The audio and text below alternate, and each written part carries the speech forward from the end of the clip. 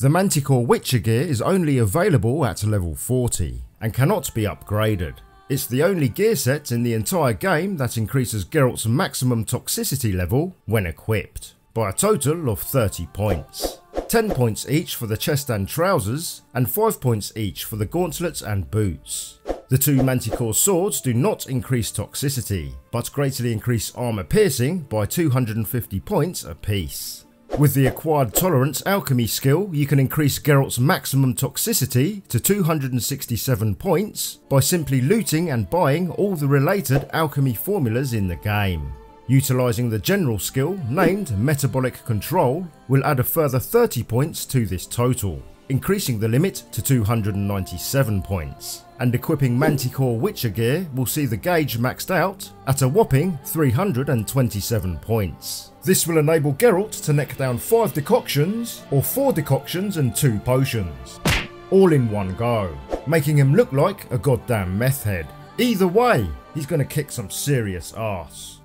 The 3-piece set bonus awarded for equipping 3 Manticore items will enable bombs to also deal critical hit chance and critical hit damage, becoming a devastating long-range option for dealing massive damage to both single and multiple targets. If you enjoy utilising bombs for most encounters, then also consider investing in the following 3 alchemy skills: Pyrotechnics for additional bomb damage, Cluster Bombs for increased AoE damage, and Efficiency, which increases bomb uses by up to an additional 5 charges.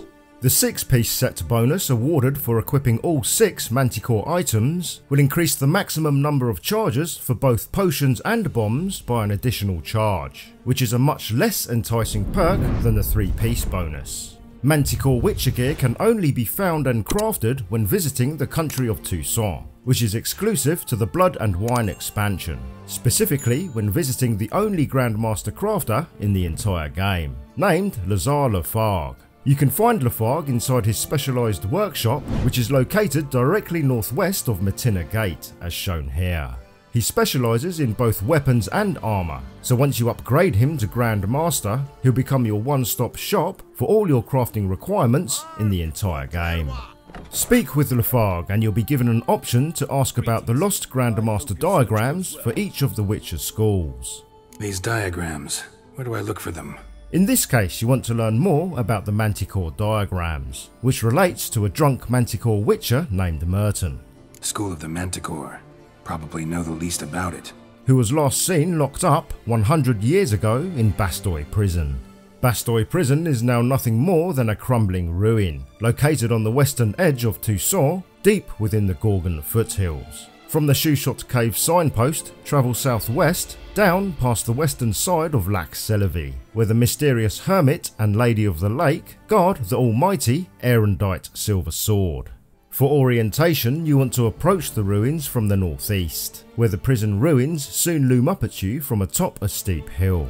Climb the lower part of the broken wall to the left and carefully traverse its edge up to the right, until you drop down into the tower section with wooden support beams and a gated balcony. Look for a loose stone on the right wall near the gap leading to the balcony.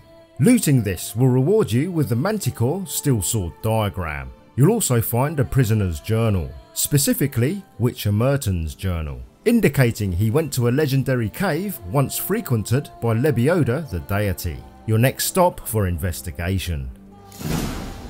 Notes in the journal suggest that straight out of prison, Merton went to the legendary cave. Lebioda was supposed to have hunkered down once. That's my next destination. Lurking around in the Bastoy prison ruins, you'll also encounter an Alp, a powerful vampire disguised as a deceivingly peaceful woman. With similar combat characteristics to a Bruxa, you may want to avoid her altogether. However, if you do decide to take her down, be sure to pop a black blood potion as well as coat your silver with vampire oil to give you the upper hand. The Moondust Bomb and the Yrden Sign are also very effective, preventing them from being so elusive. Lebioda's Prayer Cave is an unmarked location, located in Caraberta Woods territory, to the far southeast of Toussaint, just southeast of Galenza Farm and southwest of the Termes Palace ruins.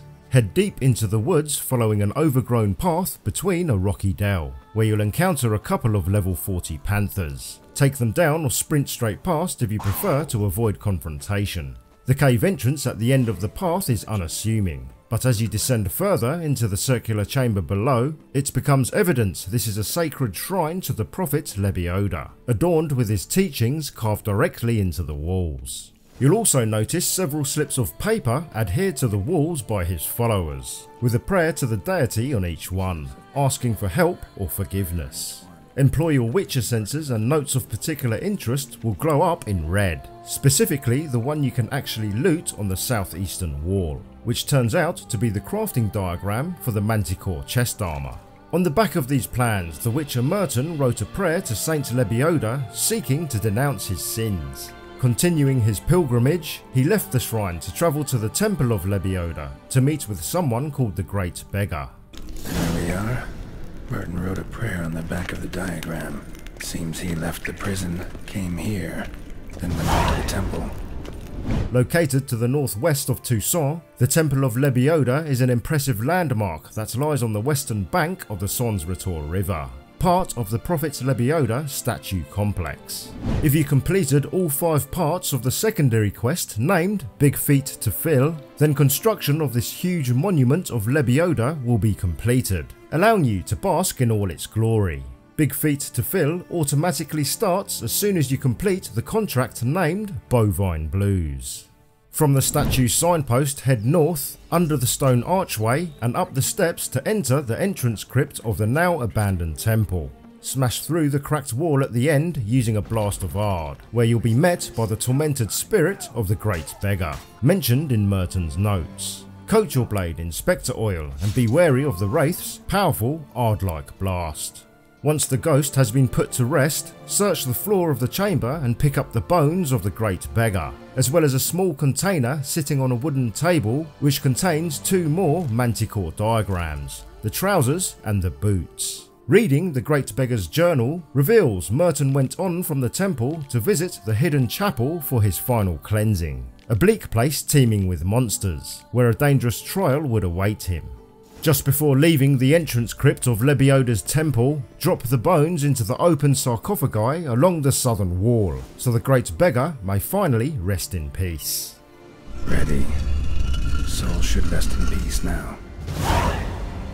In the Gorgon foothills toward the southwest of Toussaint, along the western shores of Lake Seyd-le-Gad, just northwest of the Seyd-le-Gad amphitheatre signpost, you'll find an unassuming cave mouth, the only entrance to the hidden chapel referred to by the Great Beggar.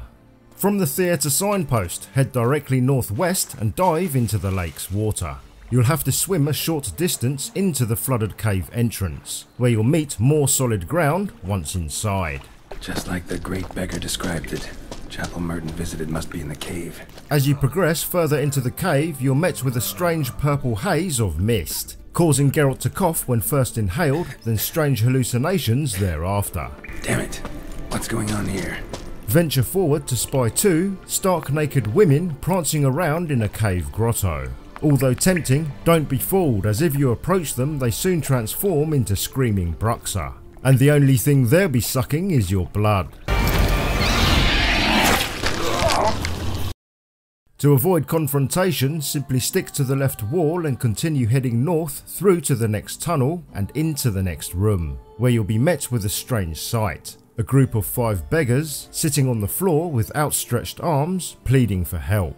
If you tip all 5 beggars with 10 crowns each, you'll be able to freely exit the room undisturbed. The 50 crowns sitting on the floor will cover all your costs. However, if you fail to tip just a single beggar, a level 40 Arcaspore will spawn, blocking your exit until it's dead.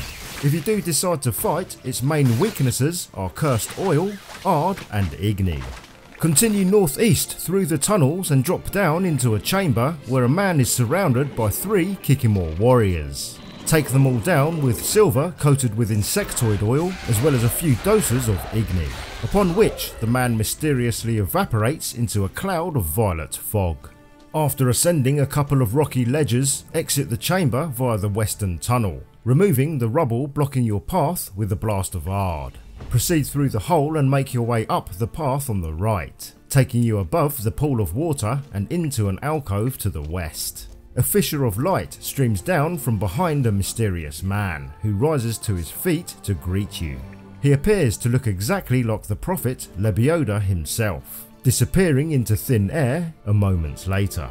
Looting the small box on the floor rewards you with the Manticore Silver Sword diagram, as well as Merton's notes. Reading these reveals the final atonement of the ex-Witcher's pilgrimage, the Lake of Cleansing, where Lebioda healed the bodies and spirits of his most loyal followers.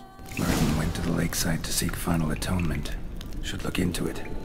This sacred lake is located far across Toussaint on the northeastern edge of the duchy, just northeast of Braysane Farm in Mar or Brebis territory.